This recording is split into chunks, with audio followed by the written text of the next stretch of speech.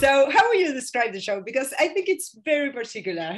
Well, I think the thing that makes Surreal Estate so fun is that it's not a comedy, it's not a drama, it's not a horror movie, but at the same time, it has all those things. It is fun, it is scary, it is dramatic, you know, so it's one of those things. It's kind of tough to actually describe it as what it is. It's just a very special show. And I'm happy to be on it. So the first time we get to see your character, I thought I was watching The Exorcist, because it's kind of like a scene like when Father Karras comes in. So how is Luke really for you?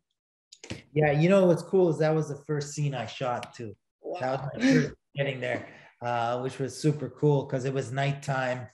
You know, and I'm not gonna lie, I was a little nervous. You know, I had just finished Winona Earp. I just finished Winona Earp for SyFy, and I flew to Newfoundland to start the show. And it was during COVID, so everything was locked down. I really didn't even meet any people. I didn't even meet people when they brought me to set. They had to hide me from people and crew. We can't talk. Oh my God, you know what I mean? So I show up on set. They put me in the jacket. I put the hat on, and it's midnight. And the rain machine's throwing the rain on me, and they start doing fake lightning around me, big cranes and cameras. And then I wasn't nervous anymore because it was too cool. And I knew it was an homage to The Exorcist. I knew it when I read the script, you know, the hat to the thing, to the rain, to the going to the door. So I loved that. I said, okay, this is going to be a special show. I knew almost immediately, you know what I mean?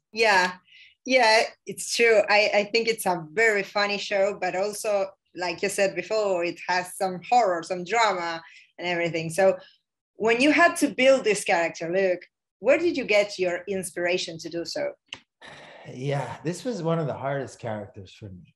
And because Luke is so confident in himself. And I'm kind of a shy guy. In most of my real life, which is, you know, I chose a weird profession. To be shy. But honestly, I could be very shy and introverted. So I to have the confidence that Luke has, especially in some of the long monologues where he explains stuff, I realized, to be honest, I based a lot of it on my father. My dad is a salesman. He was a salesman his whole life. Since 18 until he retired 2 years ago, my father is a salesman. He's like Luke Roman. Every day he woke up, he shaved, he put his tie, he went to work, suit and tie. He came home at the end of the day, briefcase. And my father, like Luke Roman, was always happy because he loved selling. He loved his job. A lot of people do that job and they don't love it. And that's the difference. They'd work 9 to 5. They come home. They're angry. They don't like their life because they don't love what they do. My father loved what he did. He always was in a good mood. He loved selling. So that was important for me to understand. Luke Roman loves selling houses. Yes, we deal with ghosts. Yes, we deal with all this stuff. And Luke has powers and he can talk to dead people. But the main thing for me was, okay, he just needs to love being a salesman. And then the rest will be easy. As long as I believe that and believe Luke loves it, then the rest will be easy. And that's what I did. So you reunite in this show with Sarah Levy, whom you work with in Schitt's Creek. So I think Luke and Susan, her character, have some chemistry. I don't know if I can ask this or if you can respond this to me, but is there a possibility of romance there? I shouldn't ask. I mean, I don't think it's wrong. I think we have a chance now in season 2, the way season 1 ended, where if there was going to be a romance, we couldn't. I think because of he was technically in a position of being her boss. Yeah. And she worked at that point for him. I don't think they crossed that line, which I respect. But they definitely had something going on there. But don't forget, the way we left season 1 is Luke is kind of... he's all alone now. He left the agency. So yeah, in that sense, it's going to suck that maybe Luke's all by himself. But if he's all by himself, maybe he can get together with somebody else now.